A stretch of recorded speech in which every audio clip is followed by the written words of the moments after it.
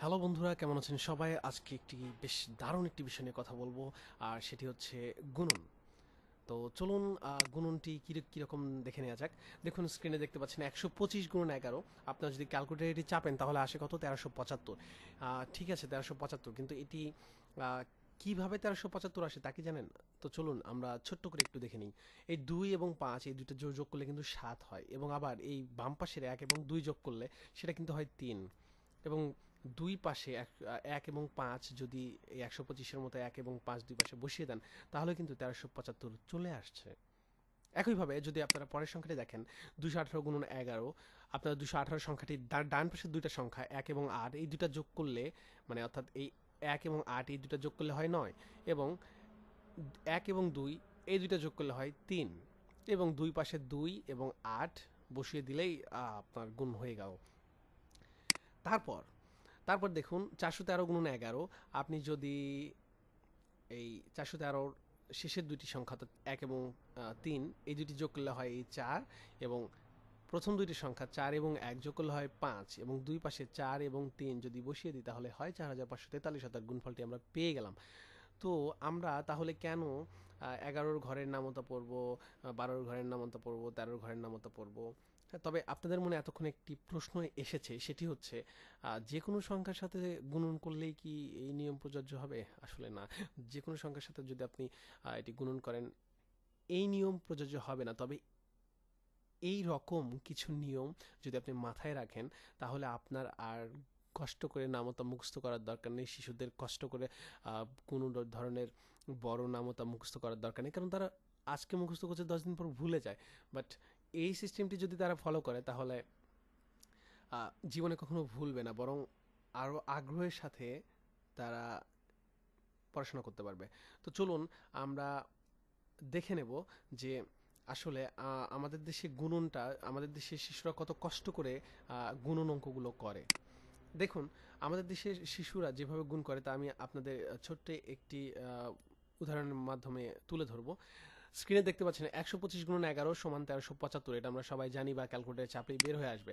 But আমাদের দেশের স্টুডেন্টরা যেভাবে লেখে, তারা প্রথমে ১২৫ লেখে, তার নিচে ১১ লেখে, তারপরে তারা একটা দাগ দেয়, তারপরে সেই দাগের নিচে তারা প্রথমে করে কি, এই ১২৫-কে এই ১ দিয়ে গুণন করে, করে যত আসে তত নিচে লেখে, তারপরে এই ৫-এর নিচে একটা শূন্য দেয়। এই শূন্যটা দেওয়ার পর তারা কি করে, তারা আবার এই যে ১২৫ আছে, এখন বাম পাশের সংখ্যাটির সাথে, অর্থাৎ এই ১-এর সাথে গুণন করে যত আসে তত এই শূন্যর বাম পাশে বসায়। তারপর তারা আবার একটা দাগ দেয়, আবার একটা প্লাস চিহ্ন দেয়, তারপরে এগুলো সব যোগ করলে ৫, ৭, ৩, ১, এইভাবে তারা এই গুণন করে, অর্থাৎ গুণনের ভিতর আবার যোগ করতে হচ্ছে। বিষয়গুলো অনেক এলোমেলো। আপনি দেখেন, একটা গুণন করতে প্রথমে আপনার গুণন করতে হচ্ছে, দুটি সংখ্যা নিতে হচ্ছে। তো তারপর এই সংখ্যাগুলোকে একে একে সিঙ্গেল সিঙ্গেল আবার গুণন করতে হচ্ছে, আবার শেষে যোগ করে আবার বসাতে হচ্ছে। অনেক পেন, অনেক বড় একটা ধাপ। এই আমরা এই ট্রেডিশনাল যে পদ্ধতি আমরা ব্যবহার করি, বাচ্চাদের শেখায়, এটা আসলে বাচ্চাদের জন্য অনেক প্রেশার, বা বাচ্চারা অনেক কষ্ট করে শেখে, বা তারা মজা পায় না। এবং এই পদ্ধতির কিছু অসুবিধা যে রয়েছে, সেগুলো আমি আপনাদের সামনে তুলে ধরছি। এই পদ্ধতির যে অসুবিধাসমূহ রয়েছে, সেগুলোর প্রথমেই হচ্ছে বেশি সময় লাগে, অবশ্যই বেশি সময় লাগে। এই যে দেখুন, আমি আপনাদের কি সুন্দর দুইটি, মানে পাশাপাশি সংখ্যাগুলো যোগ করে রেজাল্ট বলে দিলাম, আর তা না, স্টুডেন্টদের কত কষ্ট করে এইভাবে গুণন করতে হচ্ছে। তো অবশ্যই এটাতে বেশি সময় লাগে, ধাপগুলো দীর্ঘ, অবশ্যই। আমি দেখুন কি সুন্দর যোগ, পাশাপাশি সংখ্যাগুলো যোগ করে একটা ধাপ, মানে কোনো রকম এই একটা ধাপই শেষ। আর এই পাশে কি হচ্ছে, এই পাশে দেখুন প্রথমে গুণ করতে হচ্ছে, আবার গুণ করতে হচ্ছে, আবার যোগ করতে হচ্ছে, তারপর আপনি রেজাল্ট পাচ্ছেন। অবশ্যই ধাপগুলো দীর্ঘ, এই ধাপগুলো মনে রাখা আসলে স্টুডেন্টের জন্য খুবই কঠিন। এরপর দেখুন, বাম ডান গোলমাল করে ফেলে। অবশ্যই আমি সেদিন একটা স্কুলের শিক্ষিকার সঙ্গে কথা বলেছিলাম আপনাদের স্টুডেন্ট কি এরকম ভুল করে, যেমন এই ১২৫ আমরা তো প্রথমে এই ১ দিয়ে গুণন করব, মানে এই ডান পাশের সংখ্যা দিয়ে। অনেক স্টুডেন্ট করে কি, ১২৫-কে গুণ করে এই পাশের সংখ্যা দিয়ে। এর কারণে গুণনের যে অবস্থা হয়, দেখলেন, মানে না দেখলে বোঝার উপায় নেই। তো অবশ্যই এটা একটা সমস্যা করে ফেলে, এবং এই বাম ডান গোলমাল করে ফেলে একটি মাত্র কারণে, এটা ধাপগুলো অনেক বড়, বাচ্চারা সহজেই কনফিউজড হয়ে যায়। ধরুন এখানে ২ বার গুণ করতে হচ্ছে, অবশ্যই একজন কনফিউজড হতেই পারে যে আচ্ছা ভাই, লেফট দ্বারা গুণন করবো নাকি রাইট দ্বারা গুণন করব, হতেই পারে। আহ, এরপর দেখুন বিরক্তি আসে, অবশ্যই বিরক্তি আসবে। এই রকম একটা গুণন যেটা আমি আহ, আপনাদের মুখে মুখে বা খুব ছোট্ট করে দেখিয়ে দিলাম আগের স্লাইডে, সেই গণিতটি বা সেই অঙ্কটি যদি এইভাবে এত ধাপ করে করতে হয়, অবশ্যই সেটাতে বিরক্তি আসবে। এরপর আগ্রহ হারায়, অবশ্যই তারা আগ্রহ হারাবে, কারণ যখন একটা ধাপ দীর্ঘ এবং তারা অনেক পেইন নিয়ে অনেক চাপ নিয়ে এটি সম্পন্ন করছে, তাদের আগ্রহ অবশ্যই মানে তারা আগ্রহ হারাবে। তো দেখুন, আমি আপনাদের হয়তো মানে মাথায় একটা প্রশ্ন আসছে যে আসলে এই সবগুলো আমরা যদি এই 11-র মতো অন্য কোনো সংখ্যা দিয়ে এইভাবে গুণন করি, সেটা কি আদৌ সহজ হবে? হ্যাঁ, অবশ্যই সহজ হবে।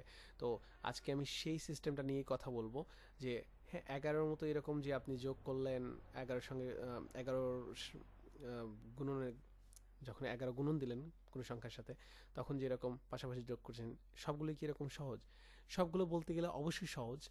আমি সেগুলোই ব্যাখ্যা করব, যাতে করে এই আপনাদের এত কষ্ট করে এই সংখ্যাগুলো মনে মানে এই গুণনগুলো খাতা কলমে করতে না হয়, যাতে খুব দ্রুত আপনারা এই পদ্ধতিতে অনেক দ্রুত অনেক সমস্যার সমাধান করতে পারেন। বিশেষ করে আমরা বিভিন্ন চাকুরি বা বিভিন্ন প্রতিযোগিতামূলক পরীক্ষায় অনেক ক্যালকুলেটর থাকে না অনেক পরীক্ষায়, তো সেক্ষেত্রে আমরা যদি এই সিস্টেমটি ফলো করি তাহলে অনেক দ্রুত সবার আগে বা যে কোনো হিসাব আমরা অনেক দ্রুত করতে পারবো। তো চলুন আমরা সেই সিস্টেমটার সাথে পরিচিত হই। আমি যে সিস্টেমটা নিয়ে কথা বলবো সেটা হচ্ছে ট্র্যাক্টেনবার্গ সিস্টেম। এটাকে অনেকে ট্র্যাক্টেনবার্গ স্পিড সিস্টেম বলেন, অনেকে ট্র্যাক্টেনবার্গ মেথড বলেন, আবার অনেকে speed system of basic mathematics এটিও বলে থাকেন। তো হ্যাঁ, সবগুলো নিয়ম দ্বারাই এটিকে সূচিত করা যায়। তো চলুন আমরা ট্র্যাক্টেনবার্গ সিস্টেমটা কীরকম সেটা জানার আগে আমরা জেনে নিই ট্র্যাক্টেনবার্গের লোকটা কে ছিলেন। তাছাড়া তো আর তিনি এত সুন্দর একটা সিস্টেম তৈরি করেছেন, তার অবশ্যই জীবনী জানা উচিত। তো তিনি 1888 সালে তিনি ইউক্রেনে জন্মগ্রহণ করেন এবং তিনি ছিলেন একজন ইঞ্জিনিয়ার। তিনি বিখ্যাত জাহাজ কোম্পানির একজন ইঞ্জিনিয়ার ছিলেন এবং তিনি খুব কম বয়সে সেখানকার চিফ ইঞ্জিনিয়ার হয়ে যান। এবং এরপর তিনি প্রথম বিশ্বযুদ্ধের সময় তিনি আহতদের সেবা করার জন্য একটি প্রতিষ্ঠান তৈরি করেন এবং তৎকালীন সময় এটি বেশ জনপ্রিয়তা অর্জন করেছিল এই প্রতিষ্ঠানটি। এবং তিনি কমিউনিস্টদের অত্যাচারের বিরুদ্ধে সবসময় সোচ্চার ছিলেন, বিভিন্ন লেখালেখি করতেন, বিভিন্নভাবে তিনি প্রতিবাদ করতেন, বিভিন্ন পত্রিকায় বা বিভিন্ন ইভেন তিনি বইও লিখতেন, সেই বই লেখার মাধ্যমে তিনি প্রতিবাদ করেছেন, এরকমও আছে। তো তিনি তার জীবনের এক পর্যায়ে জার্মানিতে তিনি হিটলার তাকে জার্মান কারাগারে আটকে রাখে। তিনি প্রায় 7 বছর একটা কনসেন্ট্রেশন ক্যাম্পে ছিলেন। সেখানে জানেন আপনারা যদি প্রথম বা দ্বিতীয় বিশ্বযুদ্ধ মুভিগুলো দেখে থাকেন তাহলে বুঝতে পারবেন যে আসলে সেই কনসেন্ট্রেশন ক্যাম্পগুলোতে কি পরিমাণ মানুষকে যন্ত্রণা দেওয়া হতো, অত্যাচার করা হতো। তো তিনি 7 বছর একটা জার্মান কারাগারে ছিলেন। তো তিনি এই কারাগারে থাকার সময় তিনি কি করতেন, সবাই যা করুক না করুক তিনি কি করতেন, তিনি সারাদিন গণিত নিয়ে পড়ে থাকতেন। তিনি করতেন কি, বড় বড় বিভিন্ন সংখ্যা গুণন করতেন মাথাতেই, তার কোনো খাতা কলম ছিল না সেখানে। তিনি মাথাতেই চিন্তা করতেন যে আচ্ছা এত গুণন এত কত হয়, এইভাবে চিন্তা করতে করতে তিনি অনেক মানে সারাদিন শুধু সংখ্যা নিয়ে থাকতেন। তো তারপর কি করতেন তিনি, কোনো রকম খাতা কলম তার ছিল না, শুধুমাত্র মাথা দিয়ে বা মস্তিষ্ক দিয়ে তিনি হিসাবগুলো করতেন। তো এইভাবে হিসাব করতে করতে তিনি এইভাবে জেলে বসে তিনি এই হিসাবগুলো করতেন। আর তিনি প্রতিবাদী নেতা ছিলেন, এই কারণে তার জীবনের বেশিরভাগ সময় বা জীবনের একটা বড় অংশ তাকে বিভিন্ন জায়গায় বন্দী থাকতে হয়েছে। তো তারপর তিনি কি করতেন, কারাগারে যদি কোনোভাবে কোনো কাগজ পেতেন তিনি, তাহলে সেটা ধরেন কোনো সৈনিকদের কোনো কাগজ পড়ে আছে, তিনি সেটা সংগ্রহ করতেন এবং সেখানে কি করতেন, তার হিসাব বিভিন্ন যে হিসাব করতেন সেই হিসাবের ফলাফল বা সূত্র যে তিনি ফলাফলে উপনীত হয়েছেন সেটি তিনি লিখে রাখতেন। তো তারপর কি করতেন তিনি, অবশ্য তার লাইফের শেষের দিকে এসে, অনেক শেষে এসে 1950 সালের এসের দিকে তিনি, তখন 50 সালের দিকে এসে তিনি কারাগার থেকে মুক্তি পান। কিন্তু কারাগার থেকে মুক্তি পাওয়ার পর তিনি কি করলেন, তিনি চাইলেন যে তিনি শিশুদের জন্য কিছু করবেন। তিনি কি করলেন, তিনি তার শিশুদের জন্য তিনি সহজভাবে এবং দ্রুত গণিত শিক্ষার একটা শিক্ষা প্রতিষ্ঠান তৈরি করবেন বলে চিন্তা করলেন।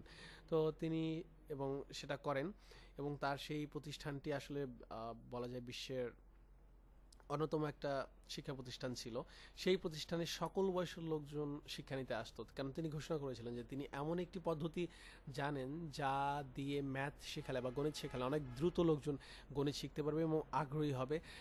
ইভেন এটা এখন বর্তমানে প্রমাণিত যে এই ট্র্যাক্টেনবার্গ সিস্টেম এটা মানুষের আইকিউ বা একটা বাচ্চার আইকিউ ডেভেলপ করতে অনেক সাহায্য করে। তো এটাই একমাত্র প্রতিষ্ঠান ছিল যেখানে শিক্ষার্থীরা প্রায় ক্লাস শুরুর আধা ঘন্টা আগেই চলে আসতো, কারণ শিক্ষাটা অনেক মজার এবং অনেক ছোট এবং যে কেউ শিখতে পারবে। এবং তার প্রতিষ্ঠানে সকল বয়সের লোকজন আসতো। দিনের বেলা ডে শিফটে দেখা যেত শুধু বাচ্চারা আসতো, কিন্তু সন্ধ্যার সময় বিভিন্ন লোকেরা আসতো যারা গণিত নিয়ে কাজ করছে, বিভিন্ন স্কুলের বা বিভিন্ন প্রতিষ্ঠানের যে টিচারগুলো তারা পর্যন্ত আসতো। তিনি 1953 সালে মৃত্যুবরণ করেন। তো আসলে তিনি সারা জীবনে এত পরিশ্রম করেছেন, তিনি বেশ আহ, অনেক জায়গায় অনেক দেশে থেকেছেন, অনেকবার তিনি বেশ কয়েকবার জেল থেকে পালিয়েছেন। এবং আহ, তার যখন কনসেন্ট্রেশন ক্যাম্পে ছিলেন, একবার তার মানে ফাঁসি বা তার মৃত্যুদণ্ড ঘোষণা করা হয়। সেক্ষেত্রে তার স্ত্রী তাকে অনেক সহযোগিতা করে, এবং সহযোগিতা বলতে তার স্ত্রী তাকে এই ক্যাম্প থেকে অন্য কোনো ক্যাম্পে নিয়ে যাওয়ার একটা উপায় তৈরি করে এবং সফল হয়। পরে সেই ক্যাম্প থেকে সে পালিয়ে আহ, অন্য দেশে চলে যায়। এরকম অনেক ঘটনা আছে। আমি এটা নিয়ে একটা বিস্তারিত পোস্ট আমার ওয়েবসাইটে শেয়ার করেছি। আমি অবশ্যই ডিসক্রিপশন বক্সে সেটার লিঙ্ক দিয়ে দেবো, আপনারা অবশ্যই পড়ে দেখবেন। আমার উদ্দেশ্য ছিল এটাই যে দেখুন তিনি কত কষ্ট করে, অর্থাৎ একটা জেলখানায় বসে তিনি শুধু ম্যাথমেটিক্স অর্থাৎ গণিত বা সংখ্যা এগুলো নিয়ে থাকতেন, এবং এটার একটা ওয়ে তিনি সেখানে বসেই তৈরি করেছেন। অবশ্যই সেটি কার্যকর।